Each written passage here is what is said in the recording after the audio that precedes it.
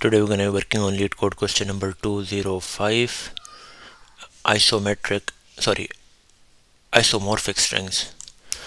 Given two strings S and T, determine if they are isomorphic. Two strings S and T are isomorphic if the characters in S can be replaced to get T.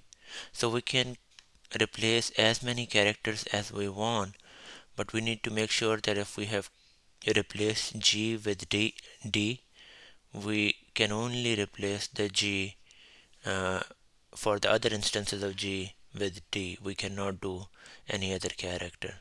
So this is gonna be wrong because foo and bar, first we replaced O with A, then we are trying to replace O with R, which is gonna be false.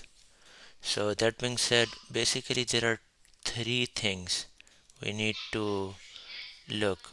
Like, what if we make a combination of S and T by doing a zipping, and then see how many combinations, how many of them were there in that T, in a set. So if we have, that is one thing. The other one is, what is the like what are the what do you call what are the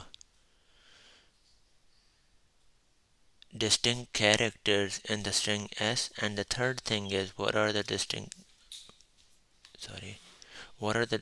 characters in the set in the string T.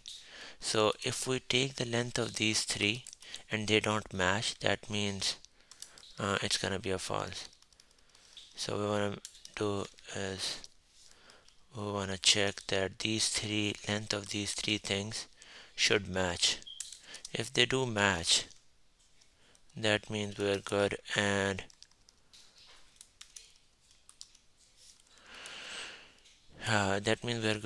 the result is gonna be true. If one of them does not match, that means like we're trying to replace one character with so if the length is different, then it's gonna be that they are not the isomorphic strings.